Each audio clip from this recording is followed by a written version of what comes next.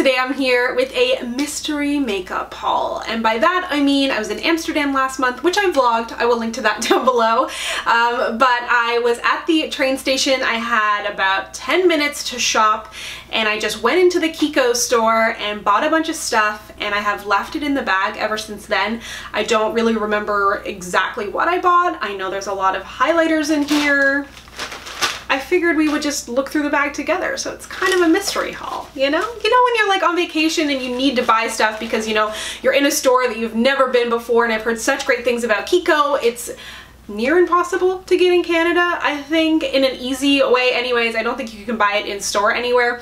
And the Kiko highlighter in the shade 208, their water eyeshadow, is the most beautiful golden highlighter, so I've had such a good experience with that. My friend was actually in Barcelona years ago, and I was like, oh, can you go to a Kiko store for me? And she didn't even live in Toronto, and she had to like bring it. It was a whole thing. But anyways, I was really happy with that, so I definitely wanted to try some more, so let's see what I bought. Oh, and if you're curious about this makeup look, I filmed an Instagram tutorial, so I have a link to it down below. And I didn't really buy a ton, so it's not like a huge haul, but I figured like we would pick through together, and I always love getting to see what kind of makeup is available elsewhere. And in that vlog, I actually have a little shot of the store, and they have so many products, so many different colors. It's all quite reasonably priced. The Canadian dollar is crap right now, but I spent in total 32 euros, but they had a great deal where I think it was like spend over 30 euros and get 30% off. So I spent about 46 euros and then I saved 14 euros. So 32 euros ends up being close to $60, I think. So that makes each of these products on average about 10 bucks each. So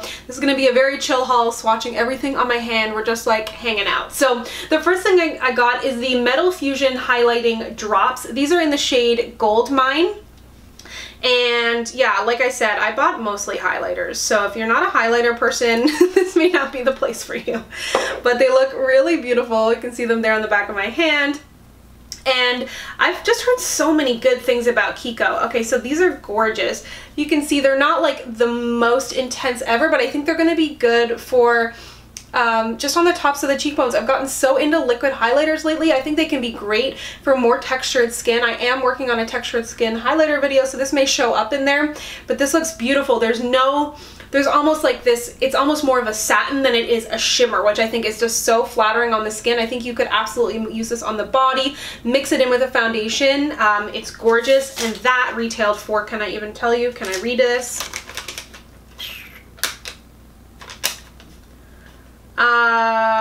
I don't know. I don't know what this retailed for. Not that much. Okay, let's move on. So the next thing I got is the Everlasting Color Precision Lip Liner. This one is in the shade 404. And their lip liners seemed really creamy. I'm always looking for that great kind of like rosy brownie nude lip liner. I have so many of them now because that's what I wear with just about every lip color. So this one is in the shade 404, like I mentioned. And I think, yeah, this is just like my kind of color. It's so flattering. Let me know if you would like a lip liner video on my favorite shades of lip liner, because I feel like that's a little bit personal because it's very much attuned to my skin tone and what I like my lip colors to look like. Like today, I used a shade similar to this with a lighter peachier lip liner, with a lighter peachier lipstick, sorry, to make it work. So I don't know if you would all find that helpful or not, but I do have a few lip liners that I always reach for that like I cannot get enough of, and this kind of shade is definitely it, and it's really creamy. I feel like to the point where you could wear this all over your lips if you wanted to, and they had a ton of shades. Up next, I grabbed one of their, what's called their Smart lipsticks in the shade 432, and I had also swatched their liquid lipsticks on my hands because I thought I was going to get a chance to go back. That's why I kind of went in and grabbed a few things and didn't really think about it, but I didn't end up getting the chance to go back. But I swatched one of their liquid lipsticks on my hand, and it lasted like all day, like super, super long. So this one is in the shade 432. Oh, is it in the shade Smart? I think it's their Fusion lipstick in the shade Smart, perhaps. Or it's also number 42, if that's more clear to you. But gorgeous shade. Good pick, Samantha. But this is just a regular kind of cream formula lipstick.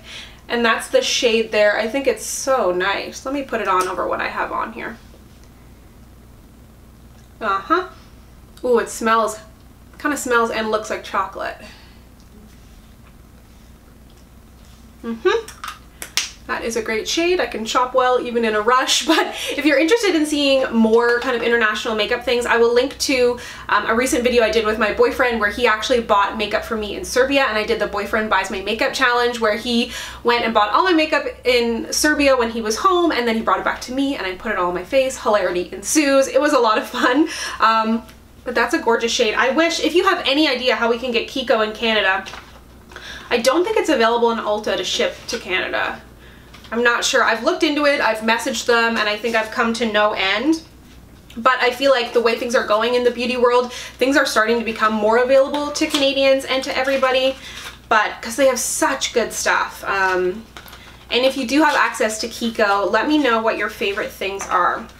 So I picked up some of the water eyeshadows, which I mentioned earlier. The shade 208 is the most perfect gold highlighter. If you like the type of gold highlighters that I like, if you're ever able to pick it up, it is gorgeous and it's super affordable, totally comparable to like Estee Lauder Heat Wave, Laura Geller Gilded Honey, like in that kind of vein, and just beautiful quality. So I wanted to get more to be highlighters, but I don't think, let me see. I can't remember exactly what I bought. That's why this is a mystery. Okay, so, ooh, pretty colors. So I have the shade 218 here, which is kind of like this peachy gold, and then the shade 219, which is very similar, but definitely a little bit more pink.